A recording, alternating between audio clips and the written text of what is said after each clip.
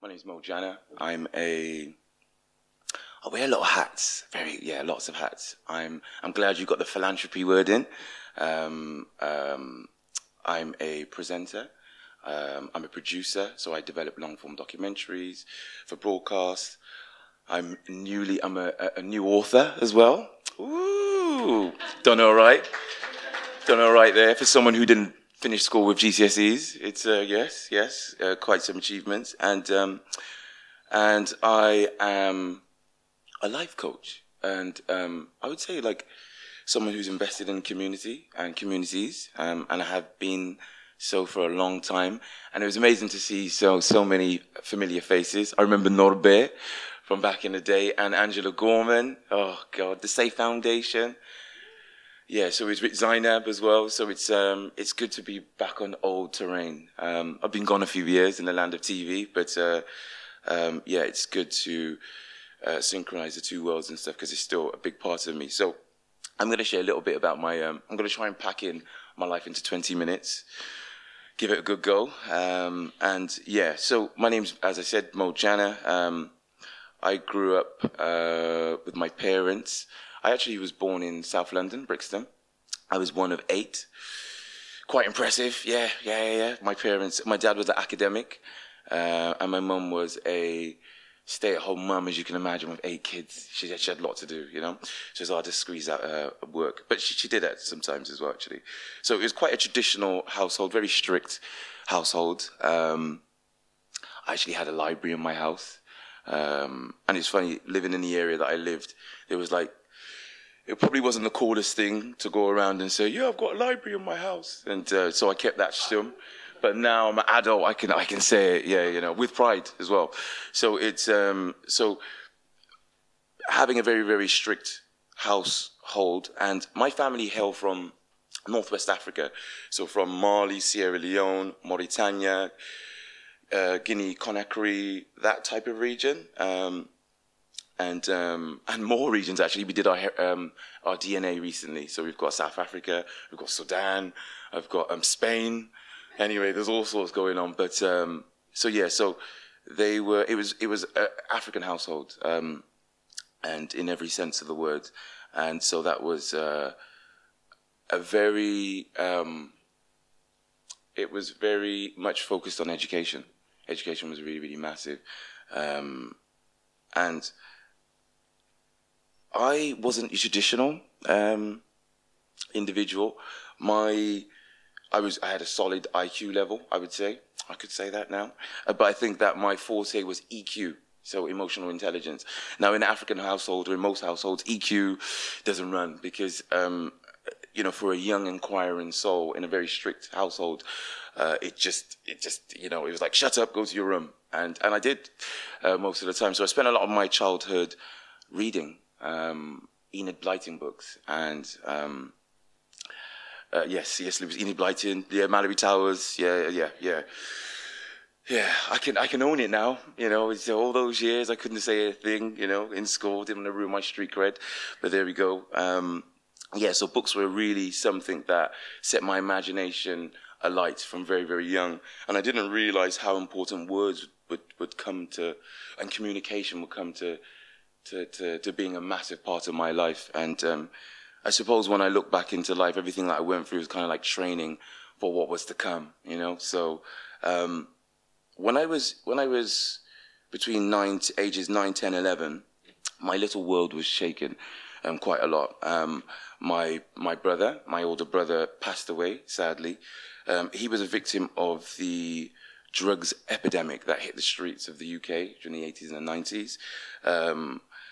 My auntie died of cancer. I remember being about 10, and my dad took me to the hospital, and she was in there, and she was in the bed, and she looked nothing like a healthy version of herself. And she, you know, I was looking at my dad thinking, why did you bring me here? What am I doing here? And she called me in. She was like, come here. And I was like, no. And she told me to look after my dad. And I was just horrified by the whole experience and stuff. So it really, really stayed with me. And during that period of time, which is, you know, really crucial times, 9, 10, 11, I had a few more deaths as well. My classmate Dorothy sadly passed away from leukemia which again, to be a little person and to realize little people die too was quite a thing. And to top it off, actually, just before I left primary school for secondary school, one of our favourite teachers, Mrs. Salter, we all loved her. She was really, really one of the great teachers. You always remember them. And she was going to go and travel the world. And we had a big assembly and we were crying and all that type of stuff. And literally the following week, we had an additional assembly, and they said that she had an allergic reaction to, I think, nuts, and she died, And again, a young man going into secondary school, I was like, what the hell's going on? The world is not that nice in that respect. So that's the context that I grew up in. We've got a very, very close family. I think family is very, very important in my life, and so that was also something also I think I should say. So just after secondary school, we moved from London to Birmingham. My parents kind of separated. I think the trauma of going through so many deaths, like my brother. I didn't also say during that period, my mum's father passed away as well. And I think the strain of that kind of like pushed them apart somewhat. So my mum, bless her, she's a powerful woman. She's a very strong woman. African women are, oh God, yeah. Anyway, there's a few African women in here. I'm sure the men will agree. Anyway, I don't want to get in trouble. I'll continue. So we moved cities to Birmingham, and for a break, I think a new start. And I was lucky enough to go to quite a good school. It was a grammar school. I'd gone to a grammar school. I was quite pleased. All those nights reading Mallory Towers paid off clearly, because when I went in there and they're like, "Hi, Mo," I'm like, "Hi." It was very much like what I'd read, so it was bloody great. Really, really, very much so. So I was living my best life for a few years until, sadly, what I would say is like there was a lot of mental health going on in my household, and undiagnosed, because when you grow up, it's what you're used to as well. But being the spirited person that I was, quite a deep person, I think. I was naturally always quite deep and stuff. I internalized it, a lot of it, and any opportunity to go out to school or to see a friend and stuff, it was my time, I became me type of thing. Whereas in your house, it's great, you have to conform. So I kind of grew up in that conformist environment with my soul and spirit just waiting to get through the window. And it did, we'll get there. So, going through school was a good time, love-hate relationship. I didn't see colour in school or growing up, actually. It wasn't really that type of environment. Even in my school, where I was like probably one of like 2 or 3 black guys, it just wasn't a thing. And I was very, very social. That was probably my number one thing. I was very, I liked people. That's my, I'd come to know that was probably one of my big things. And it was a very, very beautiful experience, one which was, allowed me to just make great friends and build really strong connections with people. Sadly, that didn't last. I was kicked out of that school. Kicked out sounds harsh. I was expelled for a fight. It was a very, very strict school, so it's it was. I'm still traumatized by it, actually, to be honest. But it was a really, really traumatized period because, for a family who they love education. My brother's a civil and structural engineer. My dad's an academic. We've got environmental scientists. We've got architects. We've got teachers, and then there's me. So yeah, it was hard for everybody to take and stuff. So as opposed to going to school, I was like trapped at home with my mum. Oh God, yeah, and my little sister. So it was a really, really tough period. I really think I suffered from depression quite young. I think kind of knowing that home life wasn't quite right, and also being rejected from school. When you're young, you just want to fit in with a crowd. You just want to be part of, like, just let me in, and so then to be ostracized or to be rejected from school, and also to move areas. So I'm from London, I'm in Birmingham, right, and everyone talks like that, and so I was a little bit perplexed, and I was troubled and vulnerable. I was really, really vulnerable young person. So I think I spent the next 8 months or so in the house. It was funny. I tried to go. I think there's like a naughty school that you can go if you're kicked out of school.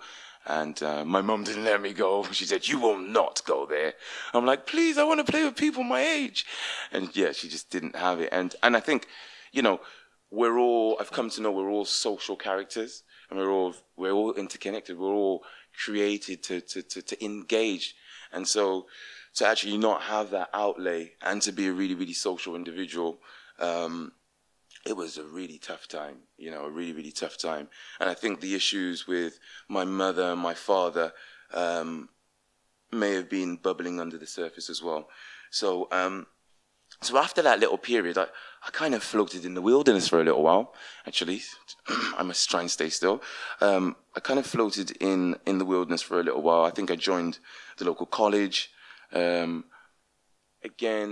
I think, you know, for me, I just wanted to fit in. I just wanted to find a crowd, have some fun. You know, of course I had a childhood, but I always felt I missed out because we didn't have what everybody else had in some instances, with all the toys and stuff. So just me and me books. And I did have some toys. You looking at me with sad eyes. I was, you know, but yeah, I always felt like there was something I was missing out on. So I went to college, and in college, being a young person in a new city, I was, and also having a particular character which allowed, I suppose, me to get on with people and people to get on with me. I was quite quickly taken under the wings by maybe some of the not so good people.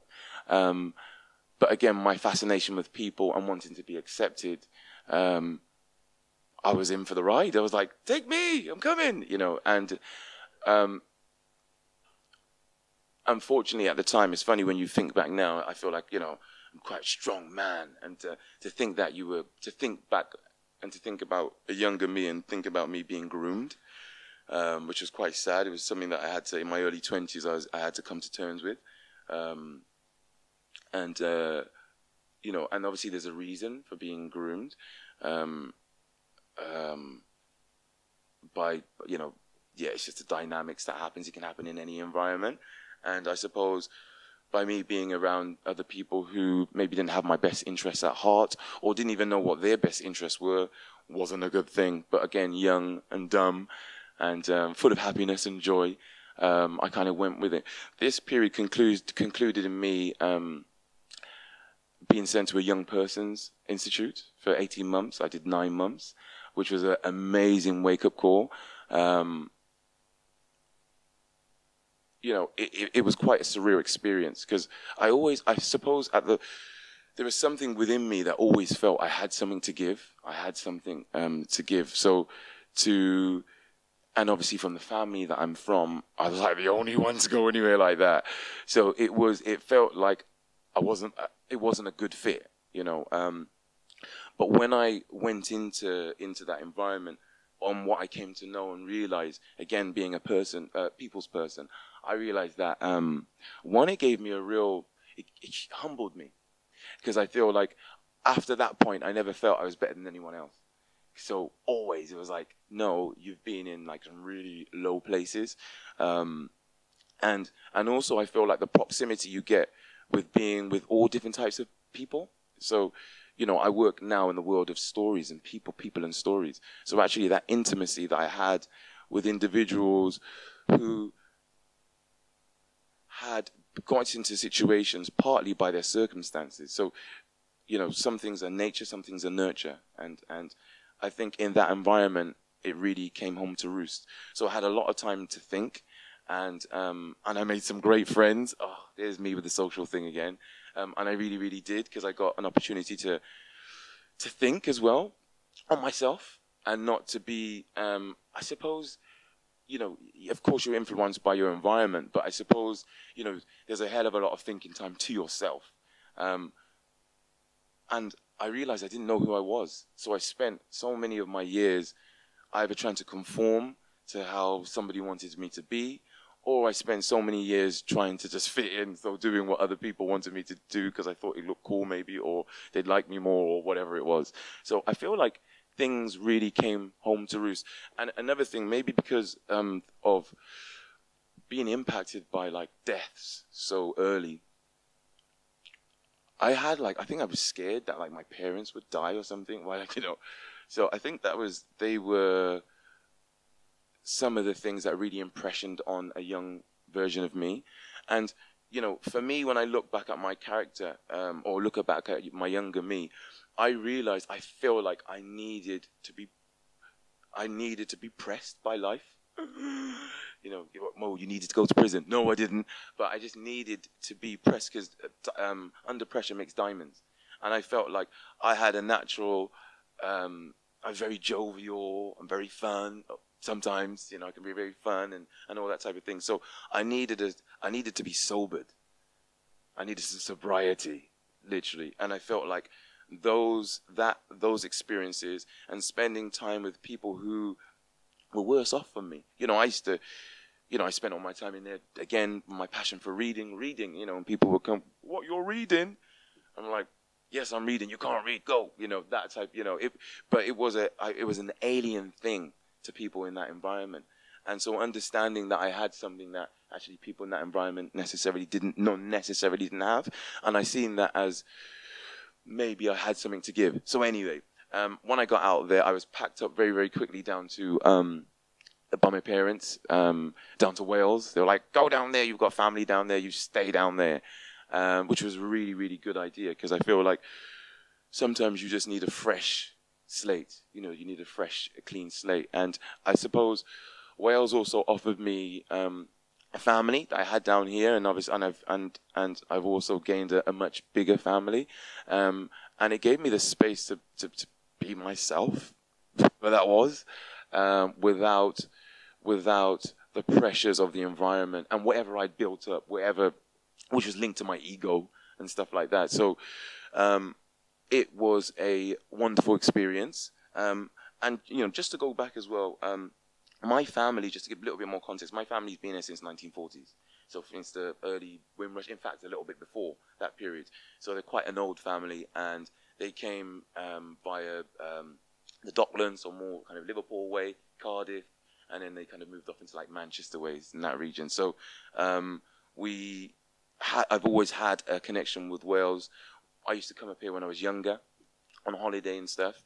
I was always a fairy tale experience, coming from the bricks and mortar of London over to the green, serene land of Wales. So it was really, really beautiful. So I always had, I feel like, a inner connection. And so on to my Welsh chapter. I know time is ticking. I try and begin my journey. So let's say my professional journey. After a lot of soul searching, after a lot of reflection, caused by situations that happened in my life, whether it be my family situations, mental health situations that impacted my family, from prison, going to prison, and then obviously moving cities and stuff. So there was a lot going on. So professionally, I realized that there was more to give. I think everybody's different. I have, maybe I had an inner confidence in me that I felt that I had to extend myself. And I also had an element of redemption. I was probably quite embarrassed by what had happened previously. So I felt that helping people made me feel good. And it was actually something that I was really, really good at. During this period where I came down to Wales and I started to volunteer at the Red Cross, drugs clinics, youth clubs, I did a whole lot of volunteering in order to try and actually find myself. And when I say find myself, it was to find what I was good at. What do I like? What would I pass on? And that type of thing. So I felt like I basically changed the way that I looked at life. Over time, nothing comes so easily, but in time, I was able to, and I was committed to providing a service. to society around me. Initially, that started with the railways, jumps on the railways. That was an interesting experience if you want to work with lots of men farting in a van. It was a good experience as well. Again, I'm quite a social person, so that was a good experience. I left there, I realized I did my first kind of professional qualification, which was occupational health and safety management, which was an amazing experience as well, because when I went on and did that, there was doctors, engineers, everybody in there, and they see me for what I was. They didn't see me for with any labels or anything like that. And I'd say something sometimes, and they'd say, "Oh, that's interesting. That's a good point, Mo." And I think, "Is it really?" So it's almost like affirmation, because affirmation is a really important thing on your journey to success. You need people to. I certainly needed people to say, "Well done, Mo. That was good," and that type of thing. So again, I suppose it's part of that journey of trying to be accepted. It's part of that thing. So. I went into the working world, in the world of occupational health and safety management, which is good. I got my first office job, which was great, and it was good. My first office job had a community focus to it. There was a community regeneration element to it. I realized that I really did like preservation of life, which is health and safety, but it was the intimacy, the interaction with people that was more my strength. I went on to do, over the next 10 years, 12 years, show me age, I'm older than I look, I went on to work in a whole range of fields, tapping into my experience and the things that I've been through. So I worked in the valleys, for the Regional Quality Council, supporting young people and people, so in general, into education further training. I worked for the Serious Crime Unit later down the line. I worked in the prisons as a teacher, mental health programs, which was absolutely great. And what I realized was I'd actually used all my experiences and all the things that I was good at to create a world for me, to create an income for me, and to make right, I was speedily along, and that was a fantastic experience. And another thing to add at that moment was I also felt that I was I'd been given a new lease of life, so I would be extraordinary. So I'd work a 9 to 5, and then from 5:15 to about 1 o'clock midnight, I'd be doing other things. So I'd work with College Gwent, who were absolutely fantastic, and I'd put on educational programs across Cardiff, Newport, the valleys. I'd do a little bit of international development, so we'd work with schools and colleges to get their surplus equipment, and we'd ship it in containers to different countries like Sierra Leone and Ghana, Bangladesh as well. I ended up doing a lot of one-to-ones with people because I had empathy and compassion. Life had created that empathy and passion, and I suppose maybe I had it within me anyway. So I'd be doing lots of interventions with families. There was lots of... I started working for the social workers, and I started working with social work, and my colleagues were like, "Mo, can you handle this?" And the demand was like so fierce, not only from the clients and that engagement, but also from my staff members. So it was this kind of extraordinary life that kind of got me onto the TV in a weird way. During this period, or the end of this period, I bought an ambulance. Don't ask me why. Nobody sent me to a salvage. I put my hand up, and anyway, it all happened. So I was literally driving around South Wales, helping people in all manner of ways. And a gentleman, Martin Reed. Oh God, they're creeping up. Right, okay, I'll try and speed up.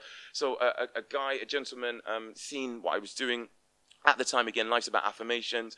He was like, "Look, can I film what you're doing?" I think at the time I had a massive stock of homeless stuff. So I had blankets, gloves, woolly hats and stuff that I'd acquired from a charity because they weren't doing anything with it. And I was like, "Can I have them?" And they were like, "Yeah, there you go." They wanted to clear a cupboard, and I wanted to give some stuff. So I was handing out stuff in town in the middle of the night. And he came and he filmed me doing that.